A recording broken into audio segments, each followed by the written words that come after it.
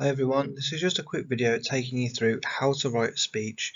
Specifically, this video is going to focus on helping to develop the skills that anyone needs for any level of functional skills or Esol English as well. Also, if you're thinking about doing GCSE English and progressing on to do that, this is a really good thing for you to look at because it is a really important aspect that you will be looking at in the future. We're also going to have a look about this idea of doing a debate and how to understand how to present your ideas in an effective manner. So first of all then, we need to consider what is a speech and what do we need to include within our speech in order to make them effective. So first of all then, a speech is a form of writing that is intended to be read aloud. It is a formal address to an audience of people. Now if that still seems a little bit confusing, essentially what it means is that when people do carry out a speech, normally that is done in front of a crowd of people or an audience. However, you wouldn't be expected to do that for this actual writing task. Obviously, if you're speaking and listening, you would, but right now we're just focusing on the writing component of your course. So even though we're not going to actually perform this or deliver it in front of an audience, you still need to pretend as though it is something that's going to be done. It also says that it's formal. Okay, so you need to think carefully about what we mean by that. If you're not too sure, we have got another video on the channel that looks at formal and informal writing. If it's talking about formal address, then that means we need to be polite and we need to be sophisticated and we need to think carefully about the kind of words we're using to have a professional tone. What makes a speech effective? So specifically then, in order to be effective within your speech, you need to have an ability to connect with your audience and deliver information that is either important, entertaining, or both. Now, if you ever want to actually see some really fantastic speeches, you can go and have a look at YouTube and just see any kind of speech competition or public speaking competition, and there'll be a lot to look at there. And a good thing to do with that is to actually look at the techniques and the methods they're using to connect with their audience, because again, that is very important when you're writing a speech. So no matter how advanced you are in your career, public speaking skills tend to have room for improvement. Everybody tends to have areas that they're not that great at, so it's really good to keep going back over it and seeing if you can develop it as well. So if you're in the spotlight, you need to be prepared and polished. So this not only is going to be really important to help us with our writing task, again something that you might come up with for one of your assessments, but also in your wider life as well. Things like interviews, things like presentations within work, all of these things are going to help you to develop those skills as well. Look at the extract and be ready to answer the quickfire questions. So with many of our videos within this channel, what we do is we think about actually developing the reading skills as well as the writing as well, because it doesn't matter if you've passed this component already, it's still something you need to keep developing and improving, because if you're going to go on to GCSE as well, it's going to get you into the swing of actually analysing an extract as well. Now the text that we're going to look at is actually going about the same theme, the same topic that we're going to look at when we're writing our speech a little bit later on. So it's a really good thing to actually read through, because it might help you when you come to write your response if you don't know that much about this actual theme. So it says then, Epic Games released the electronic game Fortnite in 2017 after years of development. The game allows players to find resources, build defences and attack enemies. Players can choose to play by themselves, in a team of 2, or in a squad of up to 4 people. The game features violence with guns, including assault rifles and other weapons, though no blood is shown and the graphics are cartoon-like. Epic Games graded Fortnite appropriate for teenagers. However, the game attracted a larger audience encompassing both younger and older players. It quickly rose in popularity and was a favourite with professional video game streamers. By early 2019, Fortnite had some 250 million players. Now if you'd like to pause the video here and take your time and read through it by yourself, please feel free to do so. What we're going to do now is we're going to look at a few questions just to test your ability to skim and scan the information and how quickly can you absorb new pieces of information as well. Quickfire questions. Test your understanding against the questions below. Number 1. Look at text A. Again, that was the text that we just looked at in the previous part of the video. Identify 3 things you can do in the game. Number 2. Some people could say this game is aggressive. Select a quotation or a key word to support this viewpoint. Number 3. Identify where the writer has used an asyndetic list. Now, if you're not too sure what we mean by that, it's a really fancy word. It's a really good term to know as well because it's a really important one for GCSE. An asyndetic list is just very simply a list that has been used with commas instead of using a colon. Number 4. Identify the discourse marker used to present a balanced argument. So again, discourse marker is going to be the D in deforest. However, when we're going to use it later on, we're going to talk about it as a direct address. A discourse marker will be a word like however, on the other hand, conversely, or something like that. And number 5, last one, identify where a statistic has been used to show the game's popularity. So what we're going to do now is we're going to jump ahead and we're going to start looking through the answers. So if you need to spend a bit more time, please feel free to pause it now. Class feedback. Check your answers against the ones below. So for the first question then, we needed to think about 3 things that can be done in the game. So answers may include, but not limited to, find resources, build defences, and attack enemies. So when we have that phrase that says answers may include but not limited to, that's just a simple thing that we put at the start of it, which means that even if you haven't got these ideas specifically, then any that is kind of linked to it or quite similar to it would also count as a mark as well. Number 2 asked us, some people could say this game is aggressive. Now you need to select a quote or find a keyword that backs up that idea. So answers may include but are not limited to words like attack. So if you think about the actual meaning of the word, the connotations behind it, attack has a lot of negative connotations there. Number 3. So for this one, we had to identify where the writer has used an asyndetic list. And an example could include, the game features violence with guns, including assault rifles and other weapons, though no blood is shown. Number 4. A discourse marker that could be used is however. Now this is a really good word to use. If you don't naturally use it in your writing, then I'd highly advise you to do it, especially if you want to present a balanced argument. And finally, we had to think about the statistic that was being used. So by the early 2019, Fortnite had some 250 million players. So again, if you're not too sure what we mean by that, a statistic is just where we use numerical data in order to support an idea. Look at the exam question below and attempt the challenges that follow. So this is the question we're going to focus on within this video. Games consoles and PCs are expensive and make teenagers lazy, aggressive and less likely to pass exams. Write a speech for your school's parents' evening in which you discuss your point of view. Now I'm aware that the vast majority of you that are doing functional skills won't actually be within a school setting. You may in fact be in a college setting, and that's absolutely fine, but you just need to think about the vast majority of students might be quite young. There might be some that are in school or in college, or when you go on to do your GCSEs, a lot of the time the questions are aimed at teenagers as well, so that's a key thing to be aware of when you look at any question.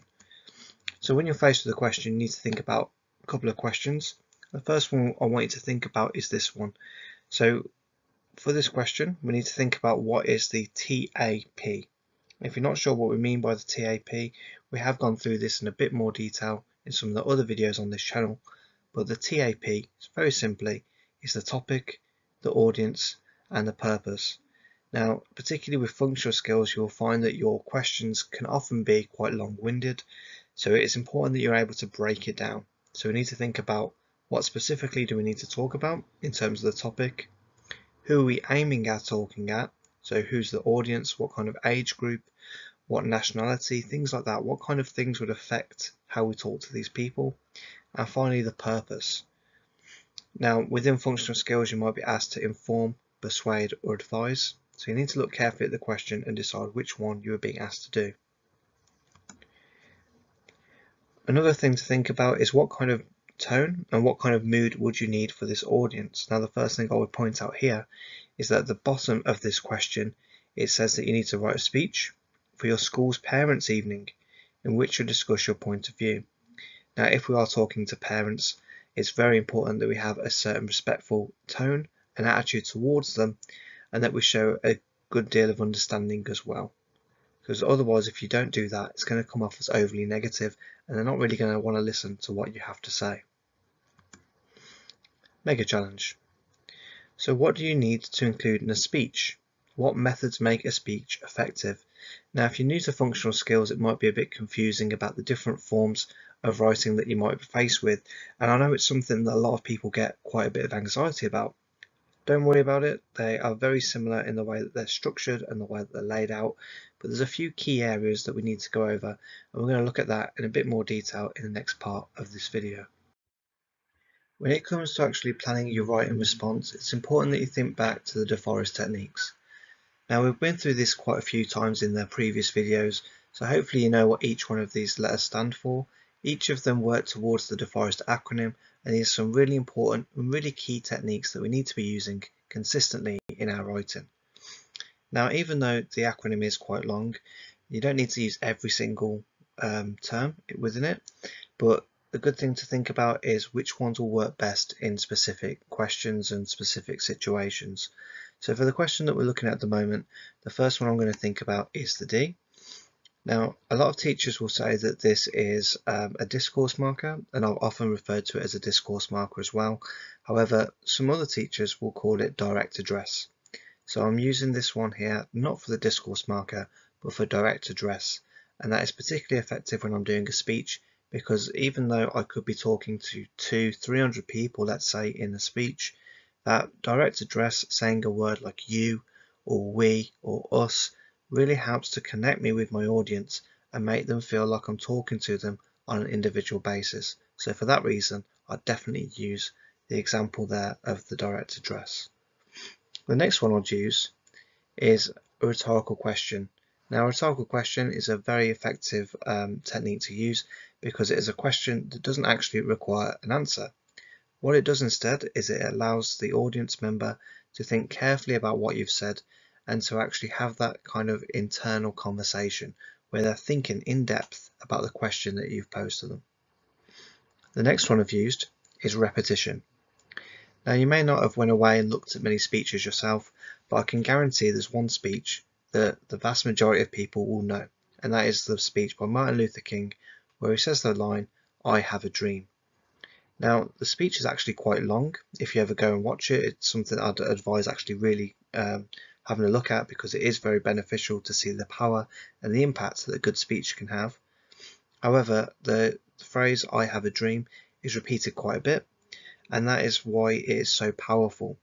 It is a specific phrase that is said that actually helps capture the central message he was trying to convey within his speech, and it is the thing that has actually stayed with us most. Even if you haven't watched the speech, most people will know that line, "I have a dream," because it's been repeated, it's really important, and it really captures the message that he was trying to convey. The final one that I think is really important to use is a triplet or a group of three. Now, this isn't one that specifically works well just for a speech. It will actually work well for a number of different forms of writing, but the main reason why I want to keep it in there is just because it's a really good technique.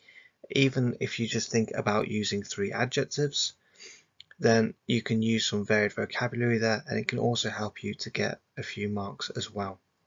So now what we're going to do is we're going to have a look at the examples. So these are the kind of things that I was thinking based on the writing question we just looked at. So D, this is my direct address. You need to understand the effects of games on young people. And the direct address there, if you're not sure what I mean by direct address, is with the word you. So you can see that there. And it's almost like you're pointing a finger at the person. So again, you might be saying this to a big crowd of people, but the fact that we've used that rhetorical question, or the direct address I should say, sorry, rhetorical question comes later, makes it seem quite direct, like I'm talking to that person.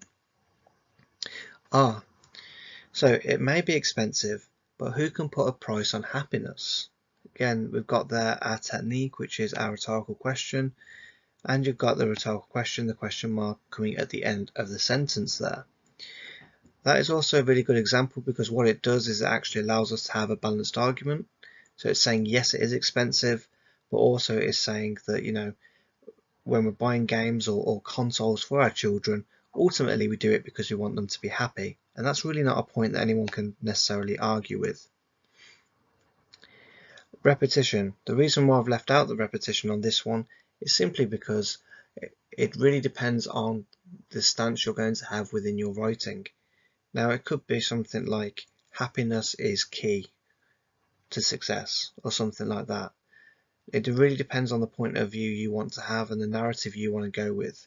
If we think about the triplet, rather than just using 3 adjectives, I'm also using some phrases as well, so you can always change it up. So games are pointless, violent, and has a negative impact on young people. And that is really effective, as I said before, because it helps just to carry home the central message I'm trying to get, which is pointless, violent, and it has a negative impact. So 3 really strong ideas there to suggest that these things are not going to be beneficial for young people. Last thing I want you to think about is just this teacher's top tip. Okay, so there are many language techniques that may be helpful in your writing. So yes, we do have the DeForest acronym that is very, very helpful, but there are also other ones that you can include as well. When faced with questions, consider the outcome. So what techniques will help you to achieve the goal? What are you really trying to get out of this writing? What do you really need to do in order to pass this assessment and make sure it's a good response? If you can use all of the techniques in there, then that's great, that's fine. However, there might be some that work better for certain questions or certain forms of writing. So have a really good think about the kind of techniques that you're using when you're planning your response. Now what we're going to do is we're going to think back to the question that we looked at a moment ago.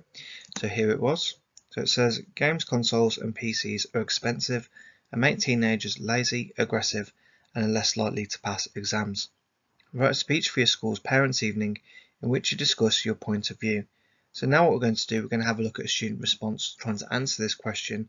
And if you want to go away and actually write a response for this question yourself, then a good idea is to actually use this student response to identify some of the good parts, some of the bad parts, and maybe you can use that as a starting point for your own writing as well. So this is what they've said then. Good evening, ladies and gentlemen. Games consoles play a big role in the lives of young people these days. Yes, they can be expensive, but don't we all need something to help us to rest and relax? I know you are old and may not understand because of your age, but young people really like gaming. These days, teenagers can even make money from gaming. Anyone who thinks they have a bad impact are just really silly, really. Are you really that silly to think games are bad? So if you'd like to pause the video here and go through it in your own time, then please feel free to do so. What we're going to do now is we're going to go through the answers on the next part of the video. Class feedback. Check your answers against the ones below. So on the left hand side then you can see the student response, and what we're going to go through now is some feedback that was actually given by a teacher when this was submitted for an assessment. Now the example we've got here for the student response is just a shortened version of it. Obviously in your exam the question is normally worth about 21 marks, so you would aim to write somewhere between a page or a page and a half for this response. So again, we've already been through the actual student response. Let's take a look at the feedback given by the teacher. So the first thing it says is the response has been written in the correct form for a speech. So again, this is something that often gets a lot of people worried, how to actually lay them out. Whether you need to use things like headlines and subheadings for certain forms of writing can often be quite confusing. So for a speech we don't need to use one. However, a really important thing to include is to make sure that you're actually doing a greeting. Remember, this is supposed to be almost like a performance, something that is intended to be read aloud. So we can see there from the very first line, it says, "Good evening, ladies and gentlemen." If you think about the actual purpose of the task as well, it's actually used quite a formal way to open the speech as well. Ladies and gentlemen, that is a very respectful and very dignified way to start your writing, so it's getting it off to a very good start. The candidate has tried to connect with the audience, sometimes effectively. So that means that the techniques they've used or some of the methods are actually helping to form a connection between the speaker and the audience. Now this is really important if you want to persuade anyone and you want them to actually be convinced towards what you want to say. And it's really effective in the first part of this paragraph. So if we look at it now and just think about how this connects with the audience. So good evening, ladies and gentlemen. So again, nice and respectful. Games consoles play a big role in the lives of young people these days. Yes, they can be expensive, but don't we all need something to help us rest and relax? So this really is quite effective in helping connect with the audience because it's giving us a bit of a balanced argument where it says, yes, they can be expensive, so that's acknowledging probably one of the main issues that parents might have. If you know much about gaming, there could be anywhere between £50 to £70 for a single game, let alone the console. And then, but don't we all need something to help us rest and relax? So using words like we is really effective because it's helping us to actually connect with the audience. It's saying it's not me and you as two separate entities. Instead, it's saying we're in this together.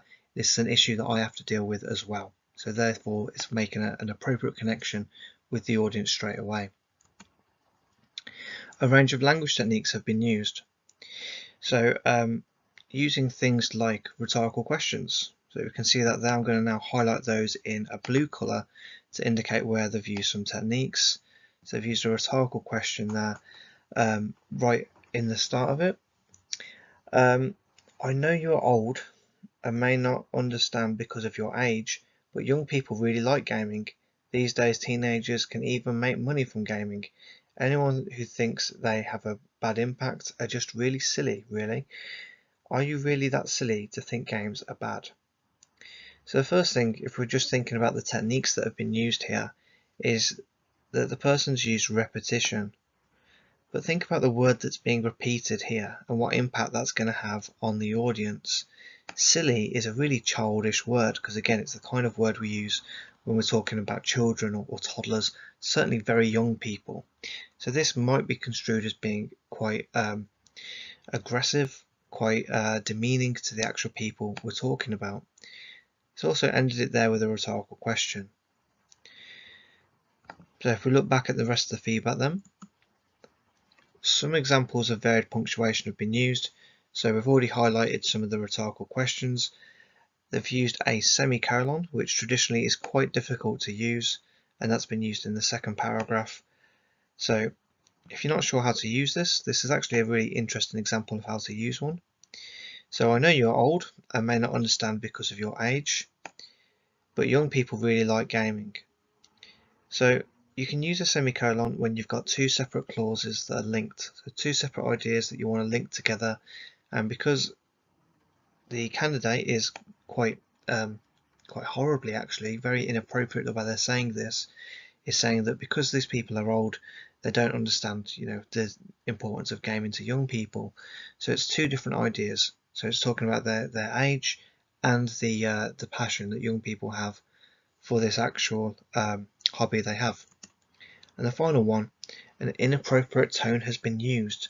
So let's think about that. The first part of the response started really well and really effectively.